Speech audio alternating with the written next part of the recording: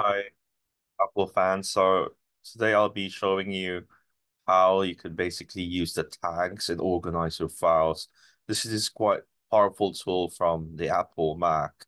So what you see here on the lower left are the tags, different colors. So eventually I haven't used them yet. So easily as you navigate to any file, right? For example, this is a video file that I created. So you could basically put a tag into it.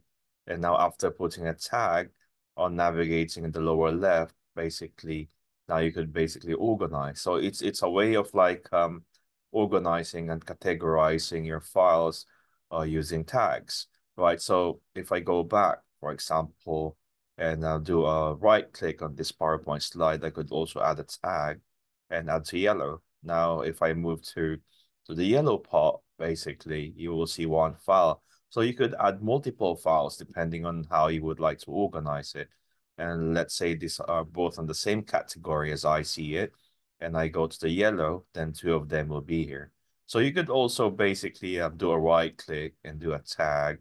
And on the upper right on the toolbar, you will see here, you could also detag, right? So detag this particular file. And from detagging, basically, it will lose its category and it will now go back to its original state. So one more thing that before I go, I'd like to show you on the upper left, the finder. So you could organize the tags, right, on the settings, right? So from here, these are the available tags at the moment. And you could add more tags if needed be, right? And put the name depending on your name. So let's say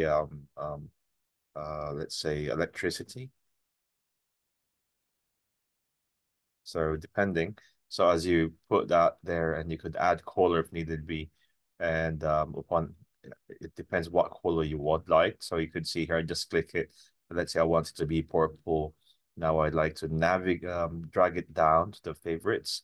Now if I go back, right, it should come out here after refreshing it, right? So let's go back here. Let's do a tick and untick, right? So it should now showcase here, as you can see is now part of the tag. So depending on how you organize your files, this is a very good way on how Apple basically has provided us some features to organize our files. So thank you so much. Please like and subscribe and follow for more on my following recordings. Thank you.